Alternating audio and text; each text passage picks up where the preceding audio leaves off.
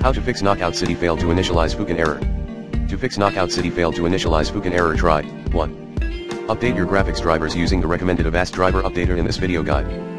Plan B, roll back or reuse.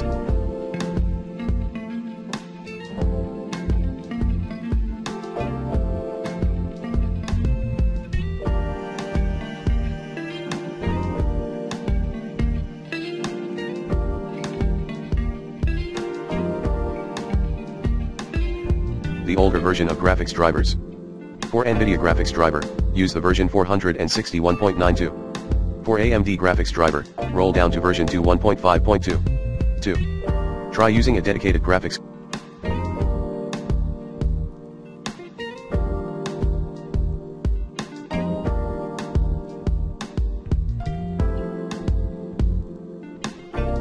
card only. 3. Update Windows 10. 4. Verify the integrity of the game via Steam Launcher or repair your game files from origin. 5. Remove and reinstall the game.